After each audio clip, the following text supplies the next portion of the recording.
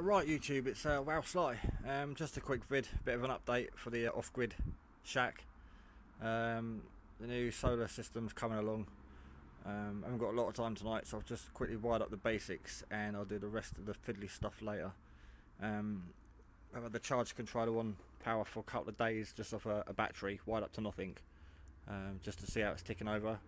Ticked over fine, and for 3 days and 2 nights it used 0.2 volts, so tiny draw on the power there.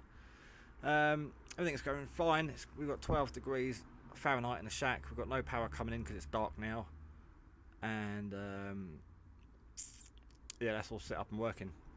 Got it wired into the new fuse box, and I've kept the old input for the solar panel, and I've kept the old output for the shack power. And that's it. I just want to get the basics wired up. At the moment I've got it piggybacked off the Go box. There's the Go box with the old voltmeters and the old breakers and the old charge controller, which I want to do away with because it's a lot of wires. So I've got 12.4 in there, and again that turns on the power out. So I'm piggybacking off that at the moment for power, because I just wanted to get some of this wired up. That goes to the 10 amp.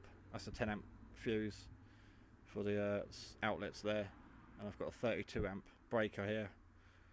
So I'll wire up the inverter probably tomorrow, and then a 6 amp there for lights. But at the moment I've just got some USB lights plugged into there, just for testing purposes.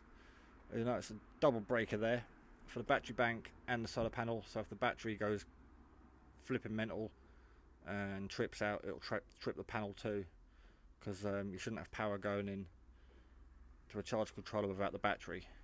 And again, for any maintenance, you know, turn them both off and I know it's safe. That's it about it really. It's all simple stuff. So at the moment I've got the radio plugged in and a light. I'll turn the system on, and that's fired up, and turn on that socket there, and that's that.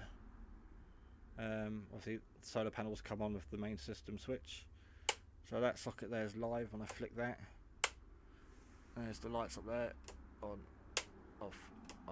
off, so they're just temporarily running off that until I get them wired into the 3 amp. That will also be coming, off, no sorry, the 6 amp, that will be coming off the 10 amp output on the charge controller, and the 32 amp will be wired directly to the battery bank. It'll just piggyback off there straight into there, and then that will go to the inverter. No, it won't. That one, sorry. Yeah, I'm going to wire these two together for the inverter, so that will, the 32 amp inverter will just piggyback off the battery bank, and then go out to the inverter. The inverter's got two 30 amps fuses built into it. That's it really. Just want to show you it's up and running. Just lights and radios at the moment. Got no inverter.